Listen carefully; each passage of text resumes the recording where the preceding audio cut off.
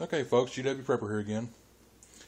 I have put some JB Weld in here to hold all my vital areas together.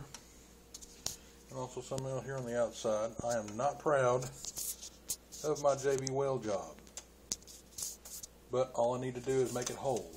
And since I don't have anything else to hold this thing in place, I found some zip ties. And I was able to use a measuring tape. I was able to measure 6 inches for all the measurements, so I know that it's centered. And according to the JB Weld, it'll probably be tomorrow before I can do anything with it. But I'm hoping to be able to do some sort of test burn tomorrow. And anyways, I was talking about the zip ties. Didn't have anything to hold it in place.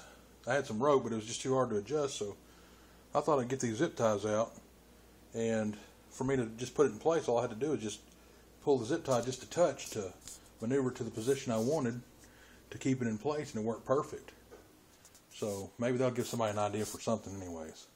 This is GW Prepper. Just wanted to give you a quick update, and hopefully tomorrow we'll do a burn. GW Prepper out.